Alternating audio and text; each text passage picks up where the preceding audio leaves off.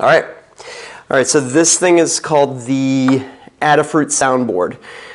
There's several different models. We got the least expensive version, meaning it's got 2 megabytes of storage on it. You can store audio sound files on it. You can store either WAV or OGG files. OGG is like the open source version of MP3. There's all kinds of MP3 to OGG converters available online. The way it works is you power it up. You can either power it up via USB or using the 3 to 5 volt input on these pins. And then you connect these other numbered pins to triggers, like buttons. So you can also connect it to your Arduino, so when you close a specific circuit, then it will play this sound. You also need to connect it to some speakers. So you'll see that there are line outs on this. This is the unamplified version, so we're also going to need to add an amplifier. I've got this amplifier for you that you'll use as well. You can get the amplified version. I probably should have gotten you that one for simplicity's sake, but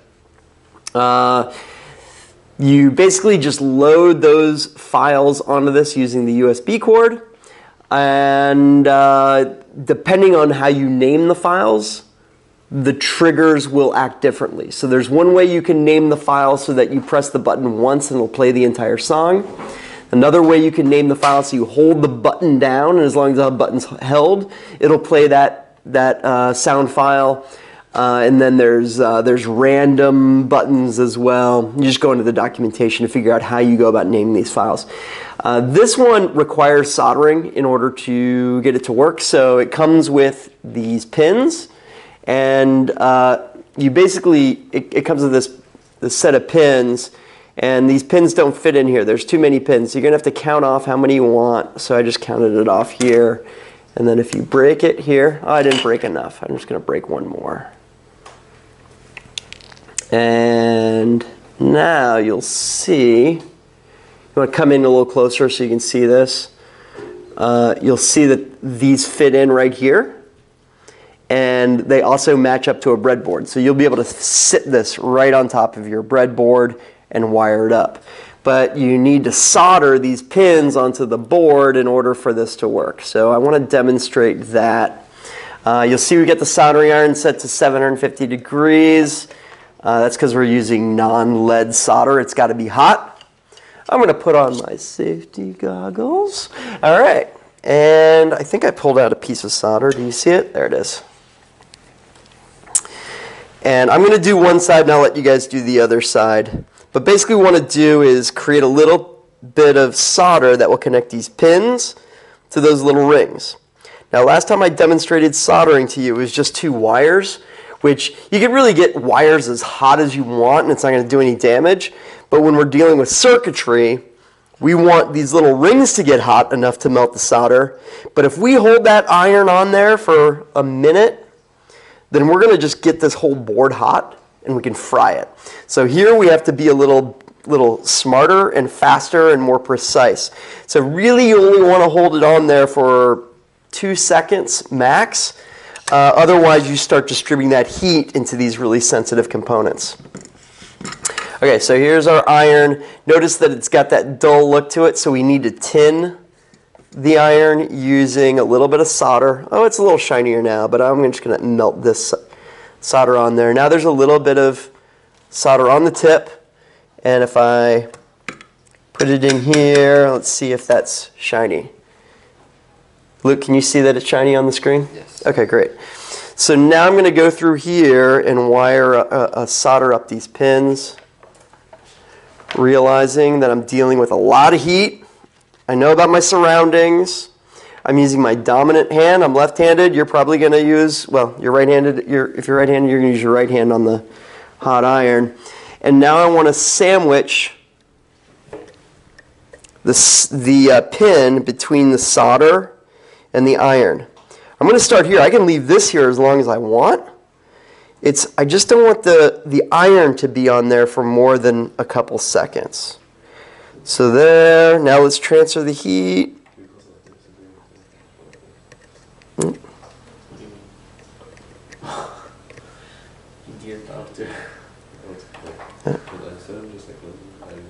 There.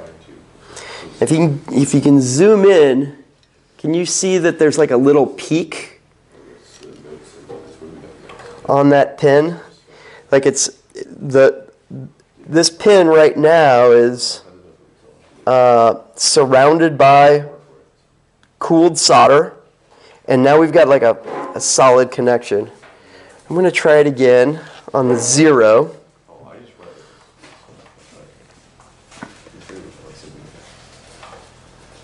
There. It should be relatively cool. There's a little, on this one, there's a little gap. So I can fix it by just touching it again. There. And now you can see the solder is all the way around that 0 pin. 0 is one of the trigger pins that you'll use to wire this thing up. Let me do another one. I'll do one and then I'll let you guys try it. Notice that I'm putting the heat away from all the circuitry. I don't know if that's better, but I assume it is.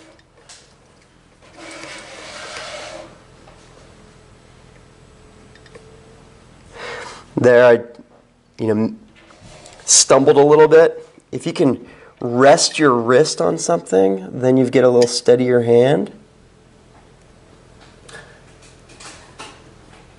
There we go. There. Take a look at it. That's a pretty cool clean connection. Sometimes it might be dull. If it's dull and not shiny, then I think that's called a cold solder, and it's not as effective. I think that's pretty bomber.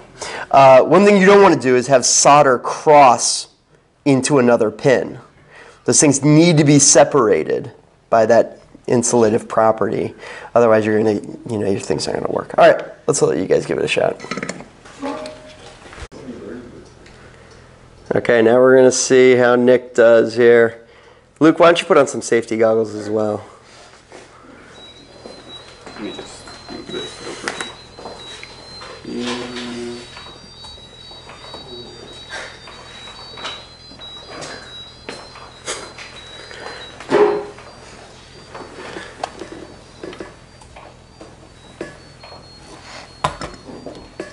Yeah, see, swapped. That's good. You swapped the orientation of it to pay attention to your dominant hand. Do I need to clean the tip, or?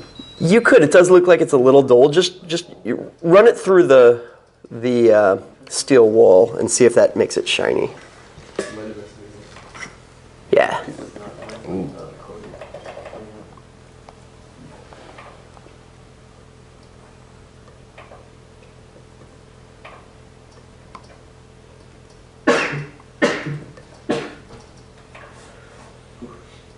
And if it's not melting, you could give this. Oh, it looks like it melted. It's the solder stuck on there, huh? That's normal. If you just apply a little heat to it, it'll pull it off.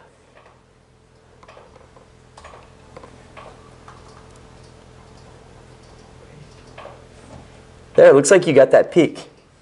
Can you tell? I'm sure your vision's better than mine. I think so, yeah. You've got like a little peak surrounding it. What happens if you connect them accidentally? Yeah, so the question is, what happens if you connect these two pins together? Mm-hmm. Well, it's basically going to be like it's going to close a circuit between two pins. So it's looking for that voltage, right? And a connection between a voltage and a ground, so it's like a button. You're going to connect a button to one of these. So if you have the two pins connected, then closing the connection, the circuit on one will close the circuit on the other, and it will trigger both. So you won't be able to distinguish between the two in the way you have this thing set up. So this little soundboard, it can function by itself, but we're going to connect it to an Arduino so that we can do more than just the piezo speaker sounds. All right, let's take a look at this one.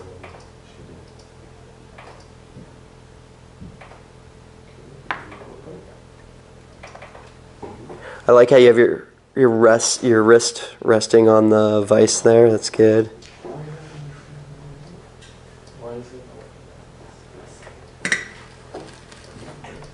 we go.